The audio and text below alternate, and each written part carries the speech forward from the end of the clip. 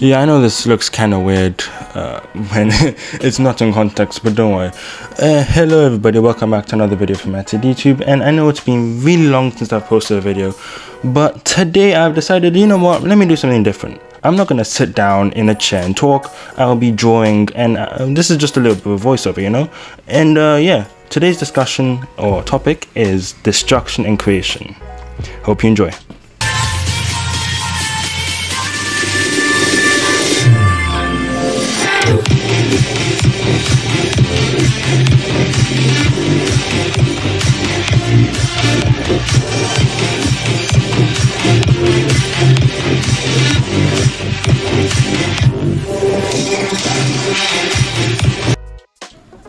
Okay, just because I'm not sitting on a chair answering some questions doesn't necessarily mean that I won't be answering some questions, damn it. Well, I guess let's get straight into the first one. Well, okay, what is creation and is it necessary? Well, creation is necessary in order to push out the old. If we get stuck to the old ways, like let's say washing clothes, let's just say our hands will be rough as hell if we continued to wash the clothes the same way that we used to do centuries ago. Now we have newer and advanced technology to pretty much do it for us, same as dishwashers basically. I mean, like, if we were still doing it the old ways, I know plenty of people who will be human dishwashers in general. Or, well, now, since that's just the case, but that's not to say that we didn't take inspiration from the old. The concept is still there, but with the newer technology. Now we still have the things washing the clothes and washing the dishes for us. This concept is still there. It's still a necessary thing for us, but it's just that it's done in a clearly different way. Now, if that's the case, then isn't destruction a path to creation? Well, every act of creation is also an act of destruction. Now, hear me out. The creation of something new and different, something that has not yet been, demands destruction of the old and the typical. What is now and what has come before, the presence of destruction is at the core of the creative process itself. Let's say we want to I mean, I can literally talk about on this topic like for hours on end, but just to give another example, let's say we have a row, or not really a row, on the street we have houses and shops and all that stuff, yeah. Let's say in order to make way for the new, the much better looking, I can literally I won't show you a picture of it, but this is actually something that is happening right now. A part, like just a bunch of houses that used to be where they used to be, is now being demolished and being just replaced with what looks like something beautiful. I swear, yeah, and it looks pretty good. So in order for the new to like bloom and the technology to be seen, the old, well, the concept still being there has to let's just say be replaced in general if it's necessary. Now why are some things broken? Why are some things that are broken, why can't they be fixed? For example, relationships. Well, for someone to be broken beyond repair, they have to, well, just give up on life for them to be broken beyond repair. But for something to be broken beyond repair, it has to be really smashed into pieces, most likely intentionally to make way for the new, or accidentally out of carelessness in the presence of the new. The old is cared for less, but let's just say you, for example, you get a new phone, yeah, and on the first day you treat it with the utmost care, like when you place it down, it's like if it even makes a sound when you place it down, you're like, oh crap, no, I'm gonna put a cushion underneath it. Or like, let's say you get something new and then you treat it with so much care that it's like completely, it's like some holy grail. But then 1 year later, you just drop it on the bed, but the bed pretty soft, so it's fine. And let's say 2 years later, it's a completely different story. You can throw it up in the air and not give a crap if it smashes and breaks on the ground. It's like, oh, I guess that's it. This is the end of that life. Like, let me get a new one now. And that cycle kind of, technically, it repeats. That cycle does repeat, but I guess that's for a discussion for a whole different video. And you treat it like trash due to how old it is. Our new phone, like how old it is, or your new phone. I mean, trust me, it's different with parents, though, I believe, unless you air their calls. Anyways, moving away from that, is it possible for there to be only creation or only destruction? Because we will not destroy, we are unable to create, because we are unwilling to become destroyers. We cannot become creators. One could in fact say we don't dare to imagine new possibilities and realities, as doing so inherently destroys our cherished but limiting actualities and current modes of being. Well, okay, let me summarize that up for people who are like, what is this 13-year-old kid saying? I heard it. Alright, let me summarize that.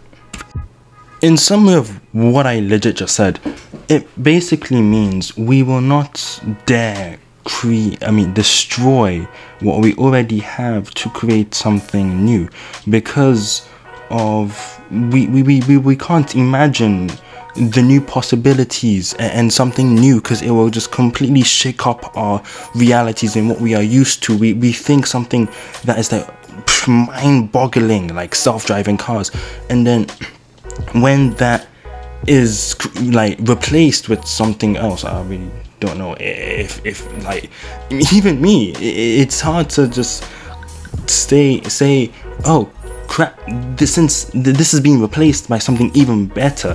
It destroys, not really wait, it doesn't destroy, well, wait, it kind of just shakes up what we think are our limitations, and it is limiting us in general.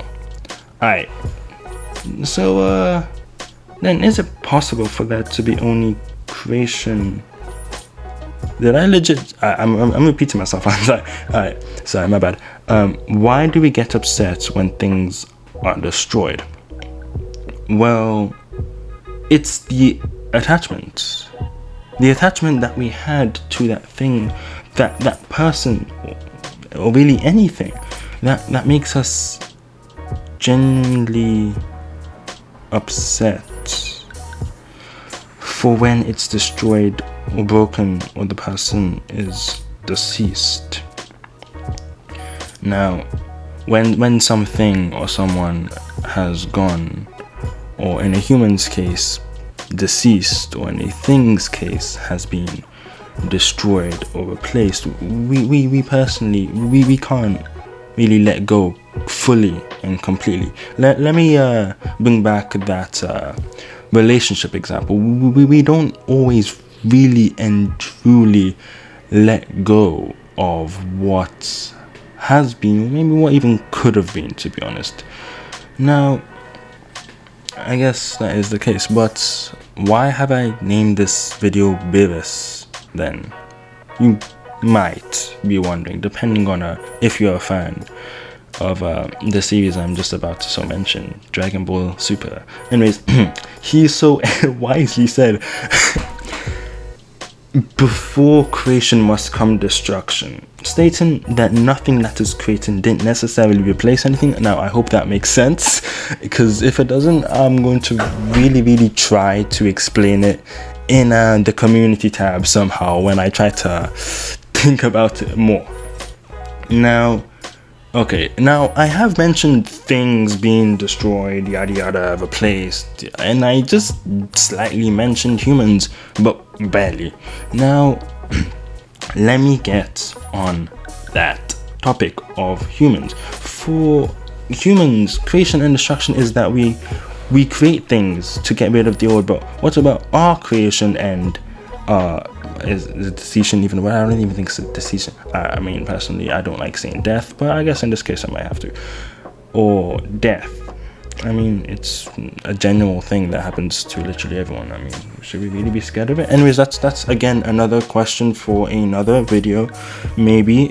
Anyways, so yeah, what about humans? Well, our creation can come out from another being. Me personally, not believing 100% on the Big Bang Theory, now hear me out, but some aspects, i.e. there being a supernatural being that caused the Big Bang Theory. Did I just say caused the Big Bang Theory? Anyway, caused the Big Bang. But that's just me personally. Now, if there was no such thing as destruction, aka death, departure from this earth, there will be no space for the new. And if there's no death, we might be happier, yes, but overpopulation will be a huge problem. Now, I'm not gonna try and mimic any funny huges. Yes, that will be a huge problem. I mean, we have homeless people, even with the 7 billion people we have. We can't like now. Just imagine if there was no death whatsoever, no destruction at all whatsoever. Overpopulation will be an even worse problem than it is already. I mean, okay. In conclusion, destruction is necessary for people, things, and it essentially balances everything out. Now, I actually originally wanted to cue the Avatar theme with the whole balance thing, but I don't really think this is the best time to do that. Anyway, that's not really a wrap, because I still have like 3 more minutes of discussion and talking. I guess I can continue talking. Oh my days. But there are genuinely some setbacks on keeping the new, where some advantages with the old, you can build on it and make the new, but with studying how to build on the structure a lot better and better and dismantling it, of course. But the setbacks are if you hoard on the old and there's no space for growth or the new. Now, I really can't stress on this enough. First of all, on just genuinely how crucial destruction and death, yes, I'm saying the word again, can be. I mean, it's mind-boggling how something like that can actually be necessary for that to be space and for growth in general. Then it just has to be. And yeah, I guess I really wanted to end this with, what is your favorite Beerus quote? I genuinely did want to end it with that question, and I guess I am really not going to, yeah. But the thing is, destruction and creation, when it comes to human beings, yeah, when it comes to things, it might be necessary, but when it comes to human beings, it's not our place to be destroyers of ourselves. That is for when our time comes. Everyone has their own different time, and when that happens, it happens, yeah. That's when people again are deceased. But really, in conclusion to this topic of destruction and creation, destruction is as necessary as creation, because for us to not, let's say you want to dismantle something to see how it works and to improve it, something like that is genuinely necessary.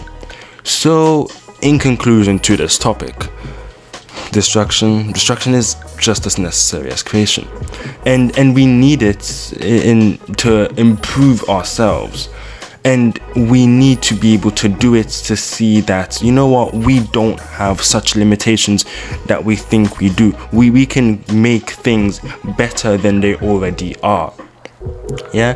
And I guess just really the way it is, and the way it is in general. Anyways, now you might be wondering, Matthew, why are you drawing then? If this whole thing is about creation and destruction, and you've titled this video Beerus, which has got nothing to do with drawing, then why are you drawing? Well, let me answer that question for you. This drawing, well, the first one that I'm doing anyways, is about 2 sides. One side is a completely just just destroyed and crumbled and decayed place, a street that's been abandoned in general. And the other side is what we can refurbish it, how it'll be basically. And just to show that basically we can, if we set our minds to something, we can create it and make it happen. Yeah. And yeah, the second one I was actually talking, that was more like a relationship in humans. One half is just ouch, the pain of a, you know, broken relationship, and the second half is, well, when someone is fine in general, and everything is going well with their lives. Now, I really hope that you enjoyed this video and this discussion. Thank you for tuning in. Thank you for staying this long, and if you have managed to stay this far, please, I'll really appreciate it if you could subscribe to my channel. You'll really be helping a brother out. Now, stay tuned for the next video, and that will be coming sooner than you think, maybe. But again, no promises. I guess I'll see you then. And I guess, yeah, this is my drawing. I hope you enjoy it. And I'm just about to do my second one right here. I really can't stress enough how thankful I am for you to stay this far to the end, right at the end of this video. And I really will see you in the next video. Hope to see you there.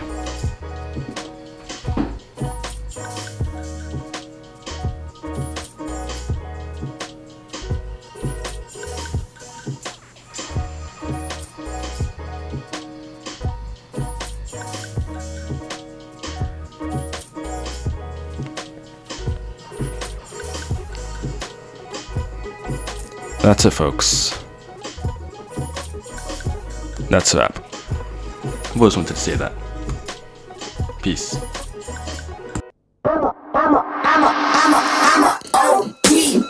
Know that they ride or die. I keep boys by my side. Know that they ride or die. I keep boys by my side. Day we hustle, but the night we Know that they ride or die.